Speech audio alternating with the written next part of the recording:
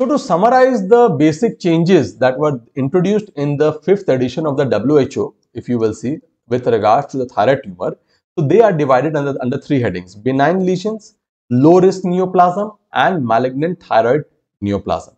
Now, benign lesions previously only used to have thyroid adenoma, but now, since we cannot say whether a colloid goiter or a multinodular goiter or a multinodular hyperplasia, whether these are only non-neoplastic, because some of these benign or some of these non-neoplastic entities like colloid goiter, they were seen to have, molecularly they were seen to have neoplastic or monoclonal lesion.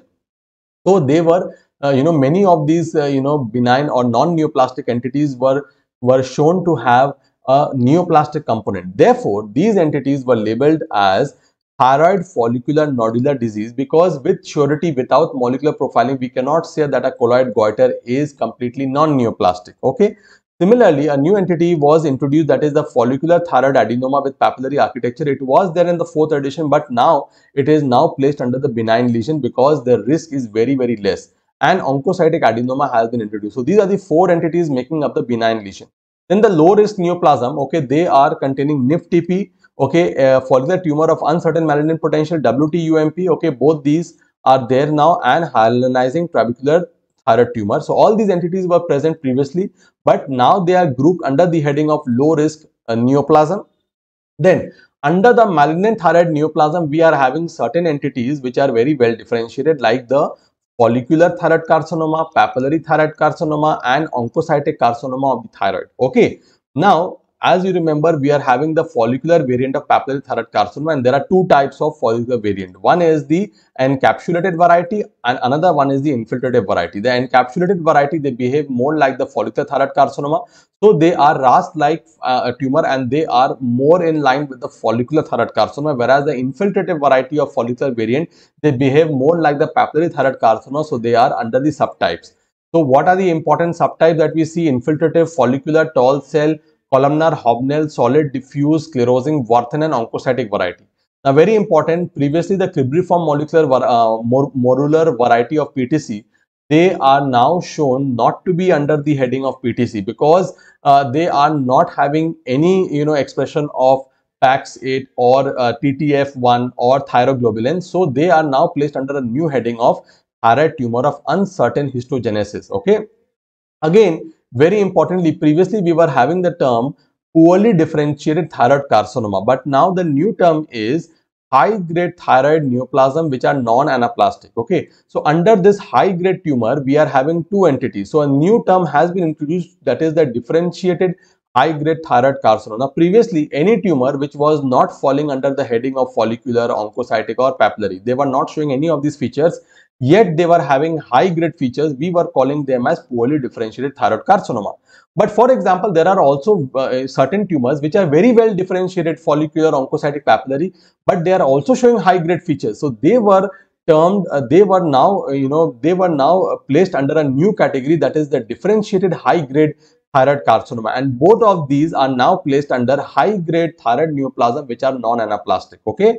Then we are also having the anaplastic thyroid carcinoma. One new thing is that squamous cell carcinoma now comes under the heading of anaplastic thyroid carcinoma only. Again, the thyroid tumor of salivary gland origin contains 2-part mucoepidermid and a newly introduced, that is the secretory carcinoma. Okay, and very, very importantly, a tumor of uncertain histogenesis, wherein the cribriform morular variant as well as the sclerosing mucoepidermid carcinoma with the eosinophilia, these are the 2 entities under this heading. So with this, we have completed the WHO 2022 5th edition update of thyroid neoplasm. Thank you very much. Myself, Dr. Jibran Ahmed, presents to you Simply Pathology, and today we are back with an important session. Today we are going to read about the WHO 5th edition of thyroid tumor update, and there is a major update in the classification of the thyroid tumors which is very, very important for this year's exam. So please stay tuned till the end of the lecture. We are going to discuss many important points. So let us start this lecture without wasting any more time. So first of all, I would like to start and I would like to kick off with the 4th edition WHO classification of tumors of the thyroid. Now, what is very important that you have to know what is the classification of the 4th edition so as to appreciate all the changes that have been done in the 5th edition. So what do you see that under the benign heading, only one entity is there under adenoma, okay, in the 4th edition. But in the 5th edition, there are further changes. I will discuss about that, okay. Then if you see these tumors, okay, they are just lying down separately, okay, means they do not have any, these are some low risk tumors, okay, and they have been categorized as low risk under the 5th edition. Similarly, if you look at the malignancies, they are separately placed, okay, so there is no a single heading as in there is no heading for malignancy as we can appreciate over here. So just let me show you over here. This is the latest classification, that is the WHO 5th edition classification.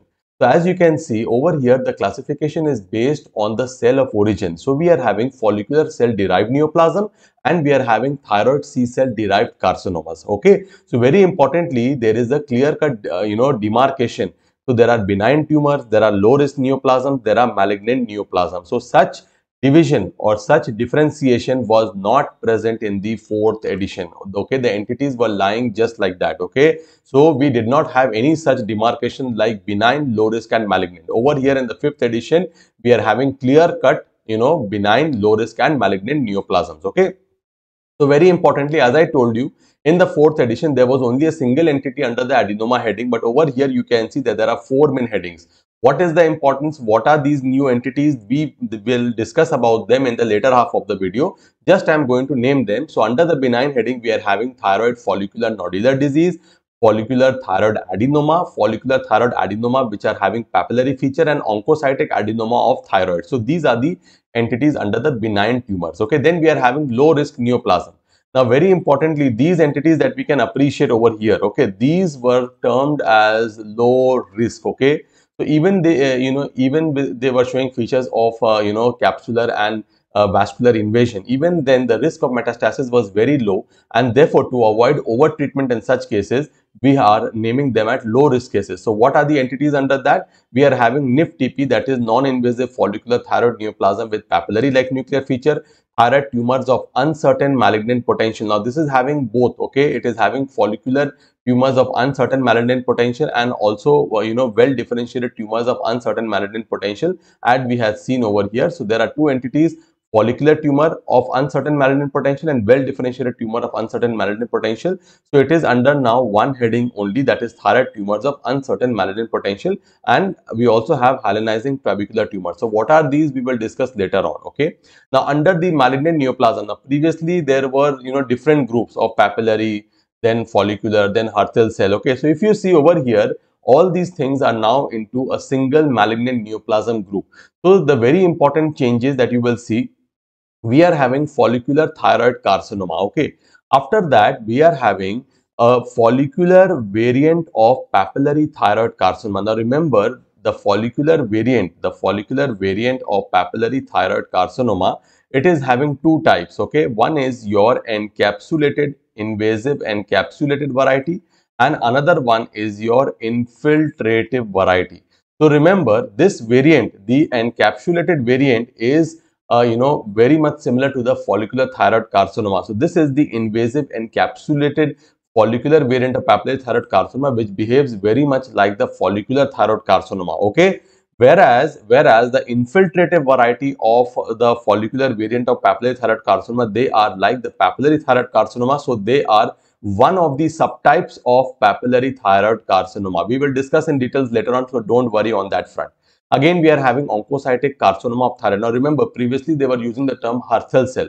That term is discouraged. Instead, we should use the term oncocytic. Okay, so that is why we are now saying oncocytic carcinoma of the thyroid. Okay, again, previously we used to have only poorly differentiated thyroid carcinoma, okay, which were having high grade features. But now we see that certain well differentiated thyroid carcinomas, they are also having high grade features, and for that the WHO has introduced an intermediate risk category, that is the differentiated high grade follicular tumor, follicular cell derived tumors. Okay, so both the differentiated high grade follicular cell derived tumor as well as the poorly differentiated thyroid carcinomas are under this new entity, that is the high grade follicular cell derived non-anaplastic thyroid carcinoma, and then we are having anaplastic thyroid carcinoma. So let me show you and compare over here. So all these entities, now the subtypes are not mentioned, so they are under the malignant category.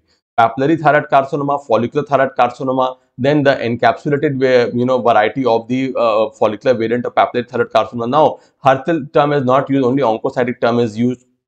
Remember, anaplastic is there, but poorly differentiated thyroid carcinoma is under a new heading. Okay, it is under a new heading. And what is that new heading called? The new heading is called as high-grade follicular cell-derived non-anaplastic thyroid carcinoma, that is now having poorly differentiated, as well as an intermediate category that has been released, that is the differentiated high-grade thyroid tumors. Okay, we will discuss about them in details. Right now, I am just taking you through the more important changes. Then we are having the medullary thyroid carcinoma. Over here, the only new change that is there, that is the WHO grading has been introduced. Okay, so to divide the medullary thyroid carcinoma into high grade and low grade, because that affects the prognosis.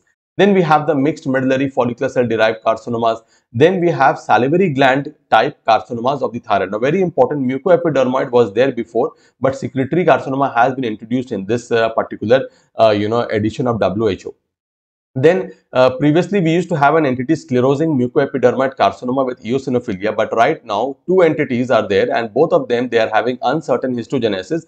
So they are under the heading of thyroid tumor of uncertain histogenesis, that is sclerosing mucoepidermoid carcinoma with eosinophilia and cribriform modular thyroid carcinoma. Okay. Apart from that, previously we were also having thymic tumors, thymoma or spindle epithelial tumor with thymus like elements, also called as settle, and we were having intrathyroidal thymic carcinoma. But previously they were separate entities, but now they are grouped under the thymic tumors within the thyroid. Okay, so the origin is very clear. The origin is from the thyroid, so they are called as thymic tumors within the thyroid. Okay, all these three are now under a separate heading. So if you can appreciate over here, yes. So previously, if you see, they were not under the same heading. So if you see the mucoepidermal carcinoma plus secretory carcinoma, they are now under the salivary gland type tumors, and the sclerosing mucoepidermal carcinoma along with the cribriform modular variant, they are under the tumors of uncertain histogenesis that has been introduced. Now, one important thing that we have to remember, previously squamous cell carcinoma was regarded as a separate entity from anaplastic, but now both of them share common molecular profile, so they are under the same heading. So just let me highlight that. If you see over here, very importantly, that under the anaplastic thyroid carcinoma, only the squamous cell carcinoma has been introduced. Again, a new entity, embryonal thyroid neoplasm thyroblastomoma, has been introduced.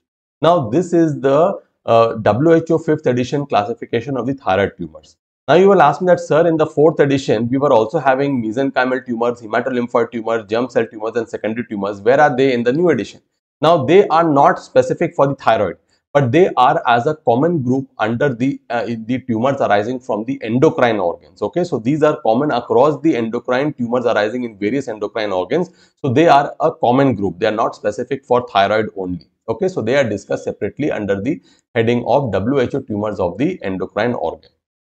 Okay, so with this basic background, we are going to start our discussion. So this is a very important chart that we will discuss, okay, at the end, okay, because I have already given you the broad headings and we will just summarize the entire thing in the end. So stay tuned till the end of the video. So the first, so as we can see that there are three group of lesions: benign lesions, low risk neoplasms, and malignant thyroid neoplasm. So there are three important groups under the 2022 WHO classification of thyroid neoplasm, or the WHO 5th edition. Okay. So very importantly, we are first going to discuss the benign follicular cell derived thyroid tumor. So we are going to see the benign entities. So as you can appreciate, previously only thyroid adenoma was there, but now certain other entities has been introduced. So this is under the 4th edition and this is under the 5th edition. So under the 5th edition, you can see three other things have been introduced. Okay, so let us see what are these entities. Okay. So very importantly, the first thing that we have to understand that majority of the benign lesions, they have simple micro or macro follicular architecture, and they are expressing RAS-like molecular profile. Now, clinically, any enlargement of the thyroid gland is termed goiter, as we know that, a finding that is often associated with not only non-neoplastic disorder but also in various neoplastic disorder. So goiter often presents as a nodular swelling, and rarely they can present as a diffuse, but mostly they are as a nodular. And we are using the term colloid nodule or colloid goiter, multinodular goiter, or adenomatous goiter and multinodular hyperplasia. So these are the terms that are often used by the pathologist, and these are clinical terms, okay? They are not reflective of the underlying pathology, okay? So they do not say whether the particular lesion or the particular goitrous swelling, whether it is neoplastic or non-neoplastic. So when the molecular analysis were done for all these, goitrous swelling, it was seen that a good proportion of these goitrous nodules, they were monoclonal and they represented neoplastic proliferation. Therefore, it is impossible to distinguish between non-neoplastic and benign neoplastic follicular neoplasms, okay, or the adenomas just on the basis of morphology alone. So any kind of goitrous swelling that you are seeing, okay, like colloid goiter, or you are looking at multinodular goiter or adenomatous goiter. So usually the pathologist, when they are using this term, we are basically implying a non-neoplastic nature. But basically when the molecular studies were done, it was seen, okay, it was seen that basically that these were having both monoclonal as well as non-monoclonal entity. That means they were both neoplastic as well as non-neoplastic. Therefore, an umbrella term of follicular nodular disease or FND has been proposed in the latest WHO classification to avoid the above mentioned issue. So that is why what the WHO has done. So basically all the goitrous swelling, the colloid goiter, multinodular goiter that we see, it need not necessarily be only non-neoplastic, okay? It is encompassing both neoplastic as well as non-neoplastic lesions, okay? So always remember that any, goitrous swelling that you are seeing, it is not necessarily non-neoplastic, okay? It can be neoplastic also, and that is why to avoid such issues in the future, we are just naming it as thyroid follicular nodular disease. So you shouldn't label it as a colloid goiter. You should label it as a thyroid follicular nodular disease, because it might be neoplastic or it can be non-neoplastic as well, because molecular, only after molecular studies you can say the nature of the lesion. Okay, follicular adenoma was already there before. Then we are having the follicular thyroid adenoma with papillary architecture. So what is it? Let us see. So in the 2017 WHO classification scheme of the thyroid neoplasm, follicular adenoma, as I told you, was the only entity included in the benign follicular cell derived tumor. However, in the fifth edition, we are having more entities that I've already discussed, like follicular adenoma with papillary architecture. Okay, so this has been introduced in the fifth edition in the classification. So what is this? What is the definition of this follicular adenoma with papillary architecture? So again, it is a well demarcated, it is non-invasive encapsulated tumor with an intrafollicular. So they have follicles, but inside the follicles, they are showing papillary pattern. But very important thing, that all the lesional cells or the tumor cells, they lack the nuclear features of papillary thyroid carcinoma. Only papillary architecture is there, but cytologically, they are not having any feature of papillary thyroid carcinoma. These tumors are often associated with autonomous hyperfunction and may therefore appear as hot nodules on radionuclide scan, and they also show that these tumors are showing certain mutations and alterations in TSHR receptor, GANAS or EZH1 genes, okay? And basically these mutations leads to activation of the PKA or protein kinase A pathway. Now, what is also seen that these tumors, that is follicular adenoma with papillary architecture, they might also occur in the setting of syndromes like McCune-Albright and Carney complex syndrome, and both of these are PKA pathway related conditions driven by GANAS and PRKAR1A mutations respectively. Moreover, non-functional follicular adenomas with papillary architecture can also harbor DICER1 mutations, okay? So the association between thyroid function and the related syndromes makes the distinction between these tumors clinically significant. Okay. So remember one thing. So this is about the follicular adenoma, okay, with papillary architecture. Okay. Follicular adenoma with papillary architecture. Then we are also introducing the oncocytic follicular adenoma under the heading of the benign neoplasm. Now, for the diagnosis of oncocytic follicular adenoma, more than 75% of the tumor cells should exhibit oncocytic features. Okay. Overall, the oncocytic thyroid tumors represent a distinct entity of thyroid neoplasm supported by specific genetic alterations including mitochondrial DNA mutations and increased copy number alterations. Okay. So this is about the first group of disease that we can see: thyroid follicular nodular disease, follicular thyroid adenoma, follicular thyroid adenoma with papillary architecture, and oncocytic adenoma of the thyroid. So this is about the benign entities. Okay. And remember, we are no more using colloid goiter or multinodular goiter or multinodular hyperplasia, because these lesions might be non-neoplastic as well as neoplastic. So better to label them as thyroid follicular nodular disease. The next important group of disorder that we will see is the low risk follicular cell derived thyroid neoplasm. Low risk. Okay. So first of all, let us try and understand. So this is what was there in the 4th edition. So in the 4th edition, we used to have an other encapsulated follicular pattern thyroid tumors, like we used to have tumors of uncertain malignant potential like follicular tumor or well differentiated tumor of uncertain malignant potential, and we used to have NEET-TP. Okay, NEET-TP, that is non-invasive follicular thyroid neoplasm with papillary-like nuclear feature. And separately, we used to have hyalonizing trabecular tumor. Now, very importantly, all these three entities together under the 5th edition, they are labeled as a low-risk neoplasm. That is, NEET-TP thyroid tumors of uncertain malignant potential, which is having both follicular tumor of uncertain malignant potential as well as it is having well differentiated tumor of uncertain malignant potential. The terms were also there in the 5th edition, in the 4th edition also, okay. And we have hyalonizing trabecular tumor. So they are now under the heading of low risk neoplasm. So a category of low risk neoplasm has been created. Why? Because we want to bridge the gap between the benign and the malignant entities. So these include neoplasms that have been reported to give rise to metastasis, but the incidence of spread is extremely low. The naming of a group of thyroid neoplasm as low risk was introduced in the 4th edition. So in the 4th edition, they had introduced this term, but in the 5th edition, we have revolutionized this concept. How? Because we have introduced this low risk term in the classification itself. So we have placed certain tumors under the low risk category only.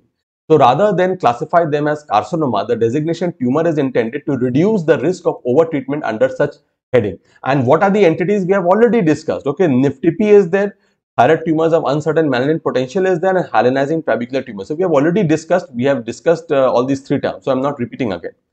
Now, collectively, when rendered, okay, in light of strict diagnostic criteria, these entities clinically, they behave more or less in a benign fashion and they do not require aggressive treatment modalities.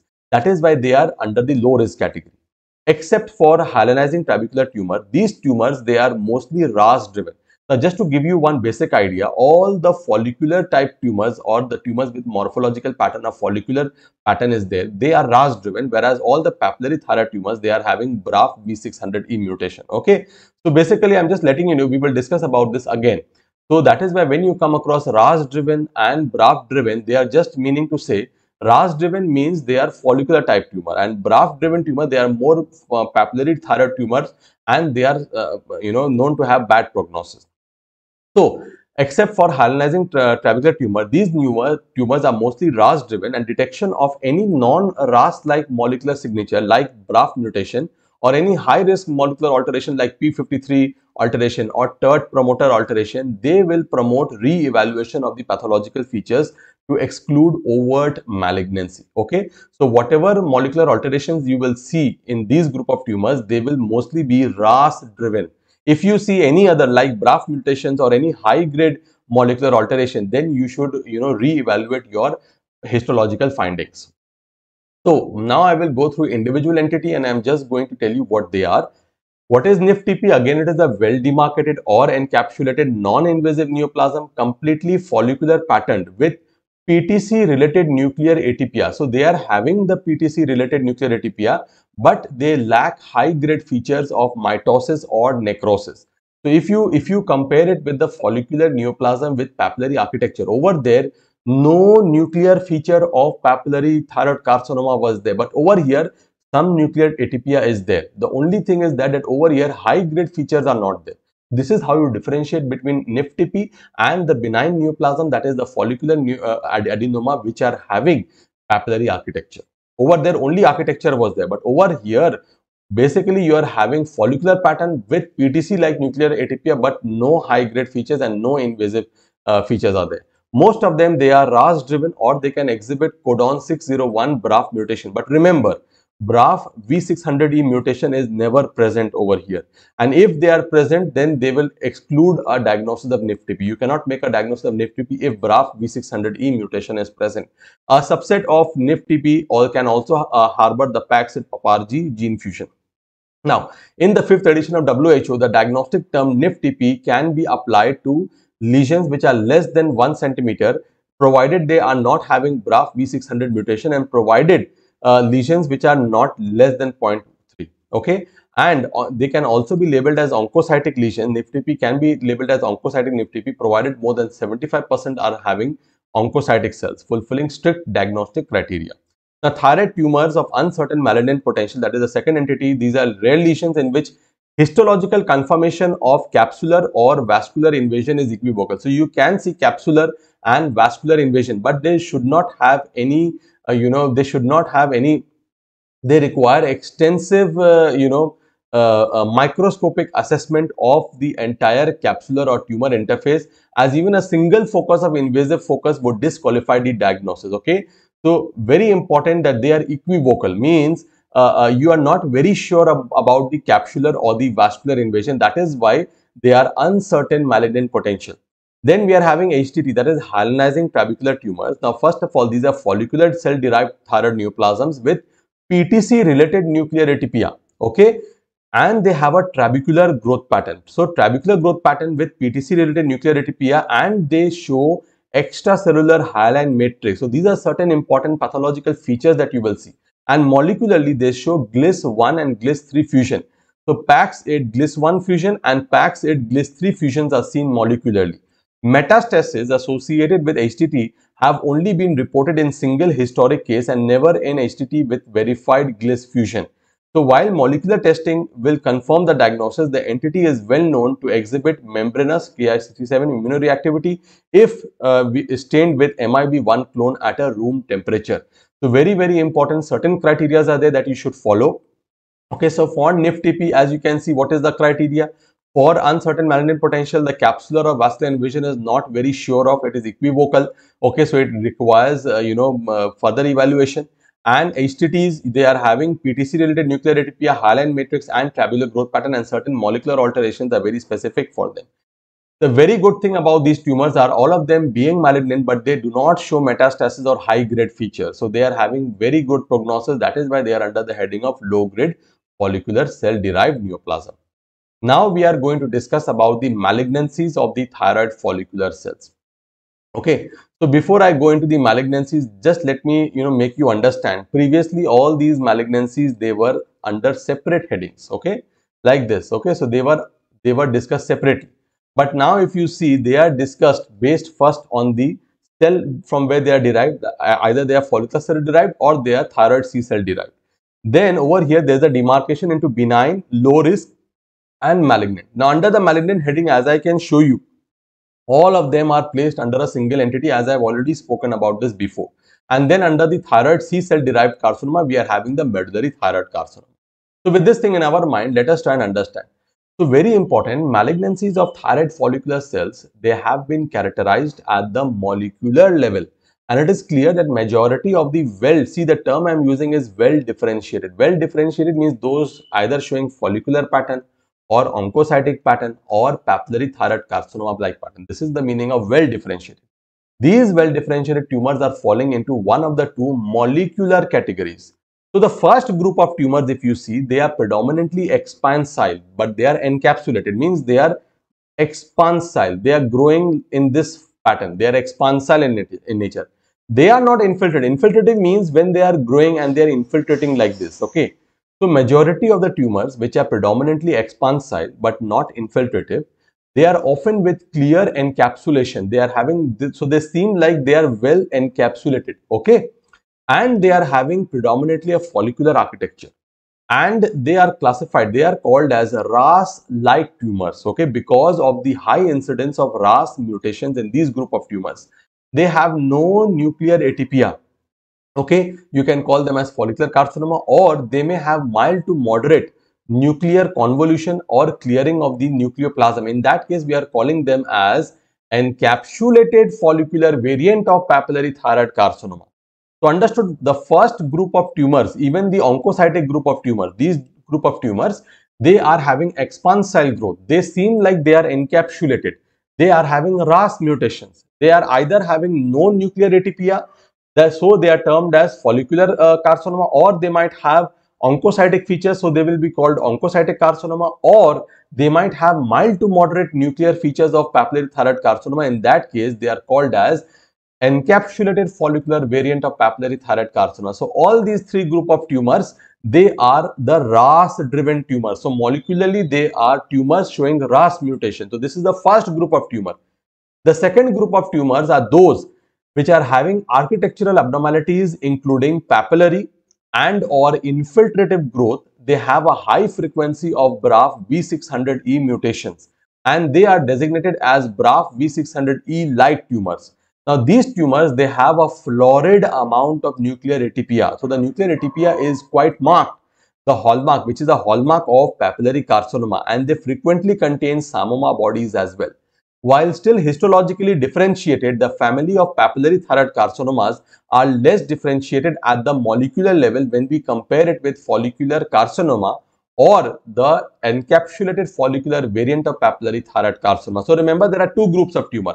One which is expansile in nature, showing RAS-like mutations. They are called as the follicular or encapsulated follicular variant of tumors. Then we are having those group of tumors which are having florid, a very clear-cut nuclear atypia, and they are having papillary architecture. They also have BRAF-like mutations and they are infiltrative in nature.